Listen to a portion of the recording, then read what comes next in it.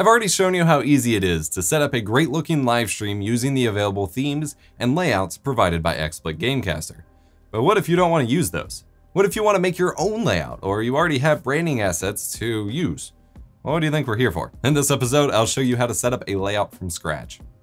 I'm EposVox, and welcome back to my XSplit Masterclass, sponsored by XSplit. By this point in the course, we've covered all of the basics, so I'm showing you some advanced usage of XSplit Gamecaster. Remember that every episode, if you're looking for those basics, are linked in the playlist in the description below. Go check them if you have any questions. I've already answered them already, and if you want to download XSplit, use my affiliate link to let them know I sent you and keep supporting tech education. You know the drill by now. To get started editing your scenes, of course, go ahead and open up XSplit Gamecaster, maybe make a new set, and then we're gonna flip on over to the desktop and get started. This XSplit Masterclass is also brought to you by Owned. Owned has lots of cool graphics. You want your stream to have that wow, where'd you get that effect? Owned stream designs can do that for you. You got avatars, you got logos, you've got alerts, you've got stinger transitions, you've got layouts, you can preview them in real time. They're really cool and you can fully customize them and they're easy to use. Go to eposvox.gg/OWN3D, link in the description, check them out and upgrade your stream today. All right, first things first, we're gonna make a new set to work from. That way we're free of any theme sources or widgets or anything like that. Because again, we're starting totally from scratch here. So I'm gonna click plus to create a new set over on the left. We're gonna give it a new name. We're gonna select an icon that represents what this set is. Super easy. Somehow I can't decide on one. We'll go with that one, that's fine. There we go. Now we're fresh. Time to make a new scene. Click add scene, create your own. Well, that's blank. That sucks. What gives? Well, we have to actually add stuff to it.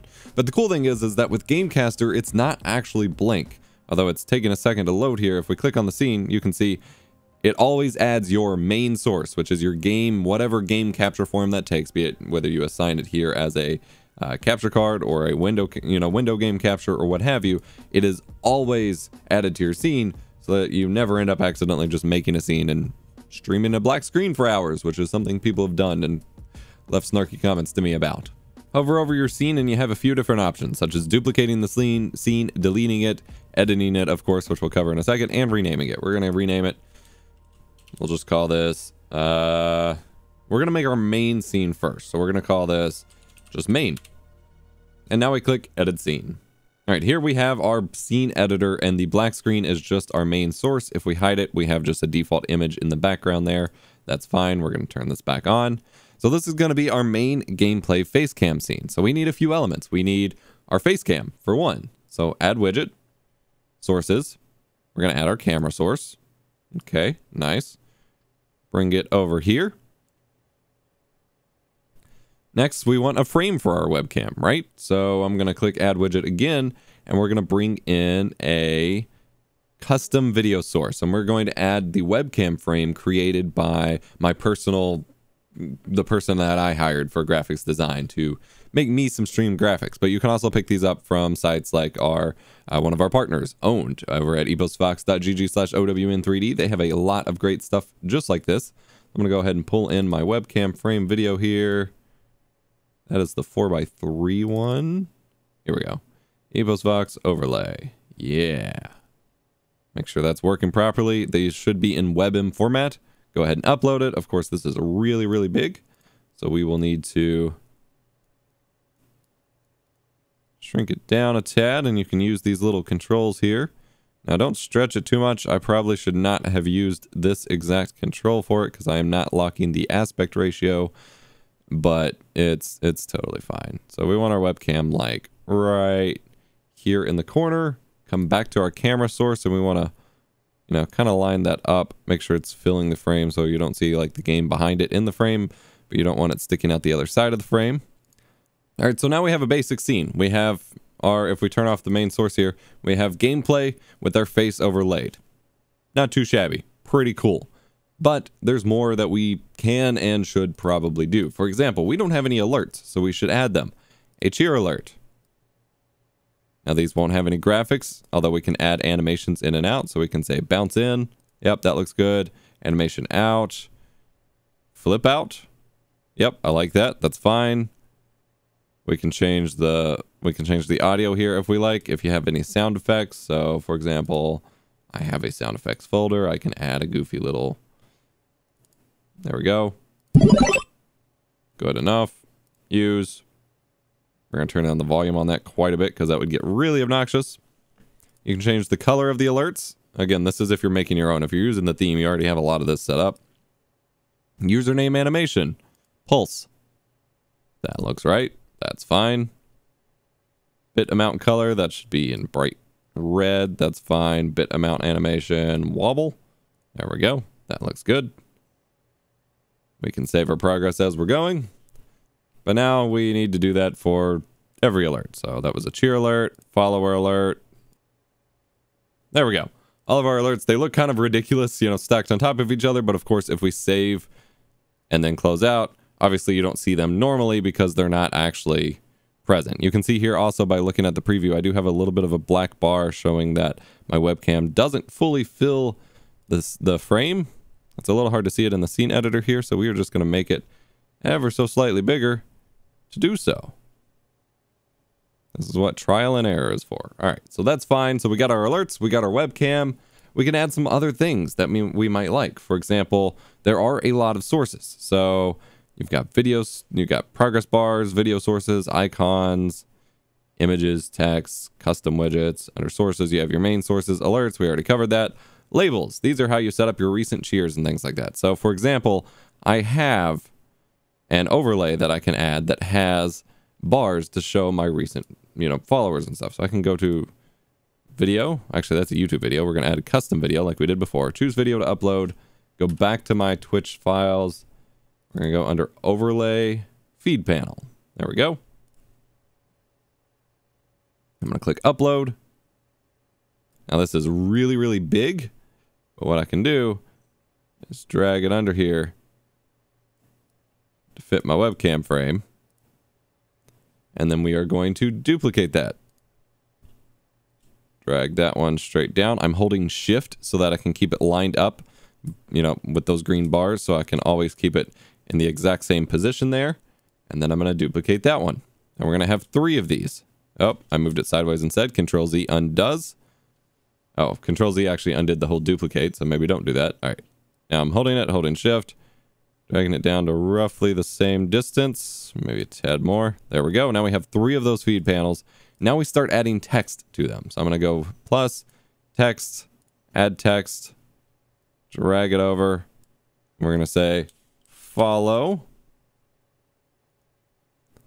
Drag it here. We'll want to mess with the font a bit. All right, let's see what fonts we have available. Quite a few. I want something a little bit thick so it's easy to read. Yes, thick, thick. Not Anton, that one's too narrow. ASAP looks good. There we go. Fit it into our text thing. I'm using the arrow keys to more precisely line it up here. Follow text. Perfect. We're going to click the text layer. We're going to make a duplicate. We're going to hold shift, drag it down, and we're going to call this sub. Line that back up how we might like. Use the arrow keys again to get it kind of exactly where we want. I'm actually going to move follow up a little bit too. Perfect. We're going to duplicate follow again and bring it down. And we're going to call this cheer. That looks lined up to me. All right. All right. So we have a lot set up here. We're not done yet, but we do have a lot set up, and we might get to the point where we don't want anything that we've already done to move. For example, my webcam and my webcam frame and my alerts are totally locked down. I don't want to accidentally mess that up and misalign them and then go back to my scene and be really frustrated. So in order to avoid this, I'm going to click my camera source. I'm going to right click and hit lock widget. And this means that nothing I can do can move it around.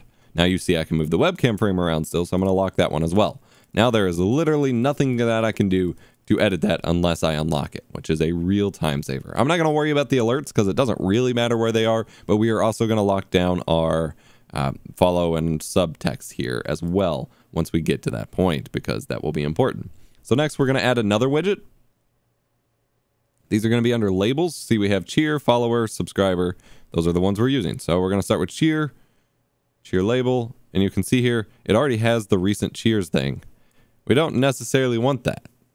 So the cheer label is actually added as 2 different texts, and we don't want the first one because we're doing our own. So you come over here under cheer label. There is, if we minimize it, it has 2 different elements here. two different text fields. We're just going to delete one. And now we have the actual most recent shear. And we can drag that up a little bit.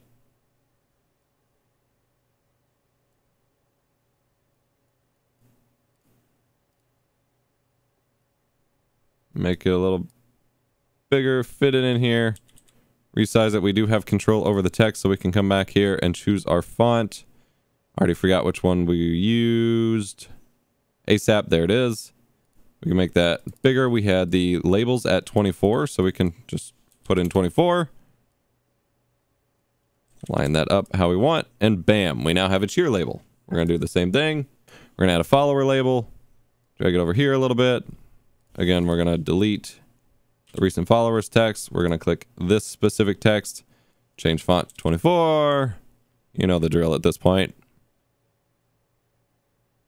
Then there we go. Now we have our labels and our little bars. So I'm going to lock all of these so we don't mess them up. Cool. Now we have a pretty competent stream here. If you don't want to do the labels here, you could actually just use the event list, but I like using my own custom graphics and things like that. And actually, if I was doing my live show, I could even go and add a custom video for my lower third that I use for my streamer news show. But it's too big of a video file, so we're not going to mess with it right now. So our scene's looking pretty good. We have our alerts. I'm actually going to move them to the bottom. I know I said I wasn't going to mess with them. I'm going to move them all to the bottom so that we have a balance, so that when things show up, it's not all taking over the same part of the screen as my webcam frame stuff. There's a lot of different alerts. There we go. We're going to click save, and we're going to close it. All right, so that's step one. The account that I have synced up does not have subscribers or cheers enabled because it's not an affiliate, but this is fine. You get the idea. So that's a pretty good start to how things should go. But we're not done. We don't need just, one scene. We want a couple scenes. So I'm going to make a new one. Click Add Scene. Create your own. And we're going to call this one Starting Soon. No, we're going to call this one Intermission. Intermission BRB. We're going to edit it. This is for when we need to step away or when we're not showing what's on screen, just in case we need to hide anything. So I'm going to hide the gameplay because, again, we don't want that shown. We're going to click Add Widget. I'm going to add a custom video, and this is just going to cover the entire screen. So I'm going to come back to my assets. We're going to, under my screens folder. Again, this is how they're going to be laid out if you buy them from any place like owned at eposvox.gg/owned or Nerd or or other sites like that. So I have a BRB screen that's in WebM format or MP4 format. I'm going to click and add that, and I'm going to click Upload. It's just a loop, 40-second loop of an animation to cover the screen. Unfortunately, it says it's too large. So I'm actually uploading my video to YouTube in this case because you can only upload videos of a certain file size up to XSplit's little cloud service. And so what I'm going to do is I'm uploading it to YouTube as unlisted so that only I can see it. And we're going to turn off monetization just to be safe because we don't want, ads playing if it's playing through XSplit. We're uploading it to YouTube, and then we're going to use that URL as a video source here as soon as it is done processing. And this is a cool little workaround that XSplit gives you here. Waiting on YouTube processing. All right, so the video is done. I've copied the URL. I'm coming back here. I'm going to add a widget. I'm going to add a video, add widget. And then under the video URL, I'm going to paste that YouTube video URL. I'm going to turn down volume, even though this doesn't have any sound anyway. We're going to resize it to fit our scene here. We're going to click save. We're going to close. And now if we go to BRB, I got to adjust the size a little bit because it's still got the black bars on the side because I didn't stretch it exactly, but it's playing our video. So we have our BRB scene. It's a workaround, but it works. All right, next we want to set up different transitions. So you have a few different options here. And I cover this later in the transitions video and even show you a workaround for making your own stinger transition. But I'm actually partial to the move left and right and move up and down ones, even though they look a little silly, but because they look like interlacing lines for my old, analog video style. And I think it kind of works. So here we've made two scenes and we're actually going to make one more here. Create your own. We're going to rename it. Nope, I just duplicated it. We're going to delete that one. Yes, delete it. We're going to rename it and I'm going to call it Webcam. And actually for both of these, I want to use a different widget type. So I'm going to go to edit on the BRB first because I forgot I wanted to add it to this because we just have the video here. But if anyone follows or subscribes or anything like that in that amount of time, then you won't, you know, have an on-screen notification for it. So we're going to go to add widget. We're going to go to, it's under one of these. There we go. It's under miscellaneous, of course, the last one. There's an event list. We're going to add that. It's already got its own graphics and stuff. So we're just going to drag this to... Actually, yeah, I'm going to keep it in the top left of the screen. And then just for fun, I'm going to add a widget and we're going to add chat as well to the screen and put it kind of in the bottom here. That way there's chat going as well. And I'm going to click save. And we're going to close this one. So now when we're on the BRB scene, we have our recent events, and then if chat is popping, it will show up here. Pretty cool. Now we're going to do the same thing for a just chatting scene with this webcam scene. I'm going to edit it. I'm going to hide our main source because we don't need it. We're going to add our camera source. We're going to make it full screen. Drag it to fill the entire screen. And we're going to add those same widgets. So under miscellaneous, event list. I'm going to keep that in the top left. Actually, I'm going to put that one. Yeah. I'm going to keep it kind of over here. And we're going to add chat and also keep that on the left here. And if you didn't like the event list, you could actually add, they have a ticker, which just shows the most recent followers and stuff. So you could actually add that over here as well. Just make that really long to go all the way across the screen. Pretty cool thing. So now with our event list, our ticker, our chat, we can save it, we can close it, and now we have what would be a just chatting scene here, ready to rock with minimal effort. Pretty cool. Alternatively, we could do it a different way. I can click add scene, create your own, and I'm just going to run through this super fast speedrun style since I've already shown you everything. We'll call this just chatting in case you wanted a different variant. Instead of your main scene, we're going to add a custom video. I have just my screen animation without any of the background, but again, that needs uploaded to YouTube because it's a little too big. So I'm going to get that going. So what we're going to do is we're going to have an animation running in the background, and then we're going to have some text, and we're going to have our webcam added over top. So we're going to add widget, sources, camera source. We're going to make it pretty big, but we're not going to do too much with it yet because we also need to add a custom video for our webcam frame. We have already uploaded that one, my videos. EposVox overlay should be it. Yep. And we basically want this to take up most of the screen. So we're going to make it be like that big. Drag it over here. That's about fine. Come back to our camera source. We want to resize it to fit within this frame here. That's looking good. It automatically moved it down below, which is pretty clever. I like that. And then we want things on the sides. Let's see if we can get that moved just a little bit, and then move the camera source, you know, with it there. There we go. We're going to add under miscellaneous again, just like we had before. We're going to add chat over on the right. This is super roughly put together, but you're getting the idea.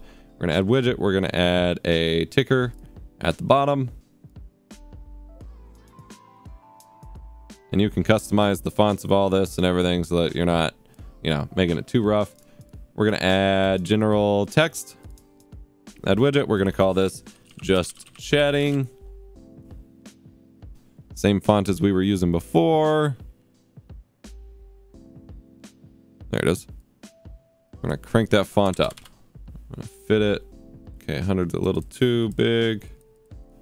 Make the font size a little smaller. Fit it up here. You know, we can do different things. We can make it bold. We can add, oh, there's a stroke. Yep, that's what we want. So we want a black stroke around it so that it stands out, and it needs to change the width of the stroke here. 5 pixels, that's too much. 2 pixels, that's a little too much. So 1 pixel is fine. Now it has a stroke, it's going to stand out. We're going to add our video background. So that's under video, add widget, paste our YouTube URL that we had before. And we're going to drag it to, again, fill up the entire screen. And we're going to drag that all the way to the bottom above the main source. That way everything else is below it. We're going to click save. We're going to close it. And now when we switch to the scene, other than our camera not showing up for some reason, camera source, it is definitely there. That's confusing. Save. Okay, our camera's deciding not to activate for some reason. I'm sure there's a reasonable explanation, but you get what I'm going for here. You get it. You ever look at the Elgato Stream Deck and think, man, I wish I could have all of that power in the palm of my hands? Well, now you can. Install the app on iOS or Android, connect your Stream Deck software on PC, and start setting up your program launchers, CPU monitors, button to control your key lights, and stream scene switching, all within minutes. It doesn't get much easier than this. Try it free with the link in the video description. And there you go. Now you have the skills to build your own theme within XSplit Gamecaster and set up lots of cool custom scenes to really help your stream stand out. I can't give you the artistic ability to make cool assets, but I can give you the tools and skills to use them, at least. Thanks for watching this episode of my XSplit Masterclass. Hit the like button if you enjoyed, subscribe for more tech education and stream guides, things like that. I'm EposVox, your stream professor. I'll see you next time.